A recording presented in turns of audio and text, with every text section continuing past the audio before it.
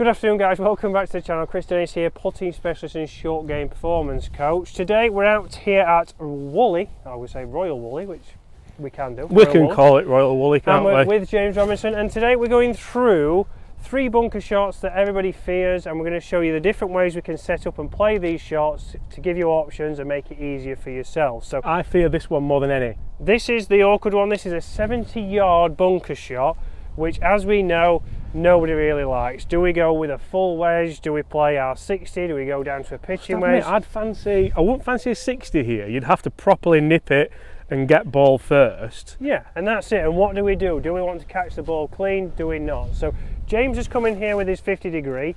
So although he could probably get a 60 this distance, he's going 50 degree. He's going to grip down the club slightly because we don't want to be gripping at the full length of the club. I'm not quite the steel. I'm just on the kind of the logo in on the grip. Yeah, on the logo. It might be golf pride, it might be whatever you've got. You're a little bit down, so again, to encourage that low point to be a bit higher, so we're catching the ball, not the sand here. And then we're not going to get the feet into the sand because that's going to lower our centre of gravity. That's going to encourage you to catch it heavy as well. So James is going to take his normal stance with his new shoes. My new shoes. I'm actually going to perch on here as though I'm on a cart path. Ooh. And I always recall Tiger Woods saying the lesser of the two evils here is to catch it slightly thin rather than slightly fat, because you'll still get a little bit of backspin from the friction on the sand. Yeah, so James is not going to go too much down into the sand. He's a little bit down on the grip, and he's going to play this one with a square club face.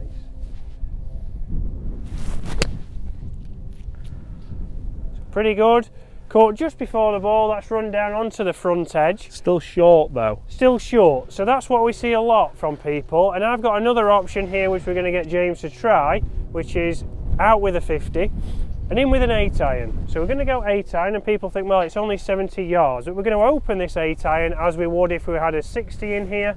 It's a little bit longer of a club, but it's going to take a lot more loft on it. It's going to come out a lot more direct and towards the flag. So James is going to open this up. Exactly the same setup. See, for me this feels a little bit easier as well because I still have the shaft length.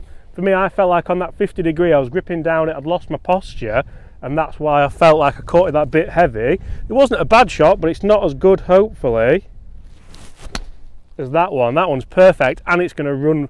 That could end up being really close actually. Go!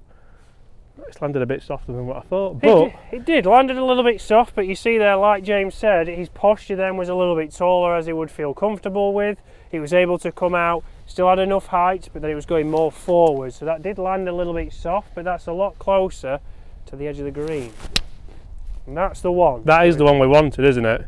That's delightful. I'm probably right in the way, but that has landed just on the front edge of the green, just ran just past the flag. But an 8 iron there, so we've gone up drastically. We've not just got a 60 degree and thought give this as much as we can. We've not then just gone a couple of wedges down. We've made it easy. We've gone all the way up to an 8 iron, still opened it up, more direct, over the lip and on the green. And in fairness, this isn't a shot that people practice.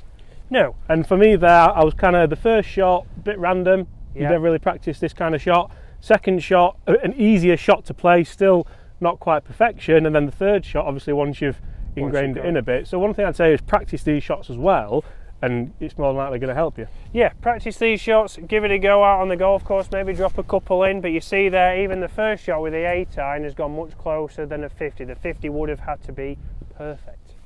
As you can see there, he's done this before. It's not my first rodeo, but I did realise I walked pretty much all the way around this bunker. Tell you what, not much there. I think it's rock solid. I think it's frozen. Is it that cold? Yeah, it's ice there, look.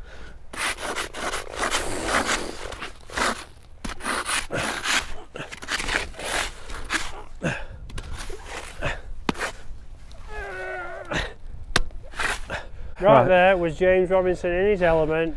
Anything we can do for a video. It is frozen, that, isn't it? It is frozen. We'll show you the frozen puddle behind him.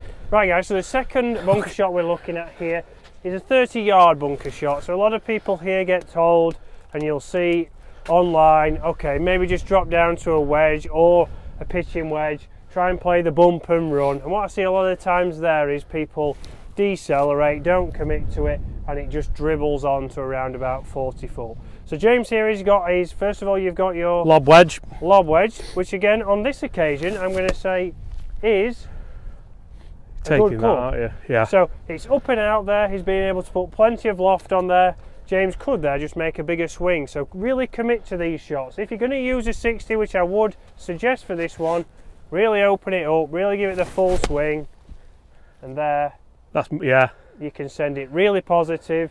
That had plenty of flight on it, landed soft, and it's gone to 6 foot. If I can add something there, the key there is the speed. So many times I've given bunker lessons over the years, believe it or not, and the one thing I say to people is, comment on this bunker shot, and they go, sorry Chris, and they go, well, you've swung really, really fast. Yes, I have, because the idea that the sand slows down the club head, people don't comprehend that. So yes, you're going to use the bounce, it's going to glide through the sand, yep.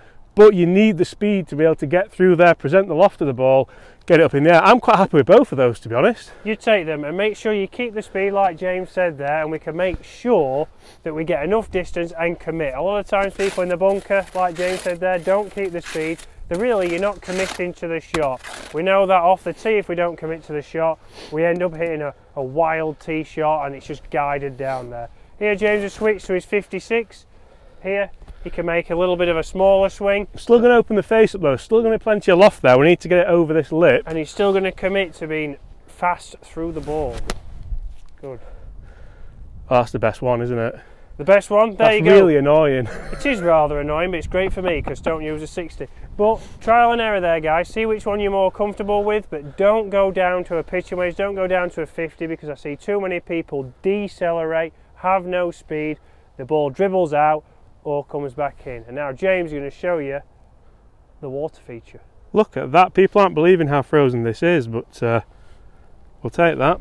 Right, let's now have a look at a short side of bunker shot, what we need to do in there, and James bunker wizard. Enjoy this one. What an action. Right, so third and final one is, again, up against the face. So we need a lot of loft here. James has gone nicely up close to the edge of this bunker. I've got 56, is that enough? He's got his 56. We're going to see. For the distance, I'd say this is 20 yards, I would say. Yeah. We're going to see if we can do this, or we can be more committed to your favourite 60. 60. Let's have a look. So the main thing for me here is that you keep your spine angle into the bank. You don't try and lean back and catch the equator of the ball straight into the leading edge. We see that so often. Another fantastic. I think I might be Spanish or South African, the way I'm hitting these. Take your pick.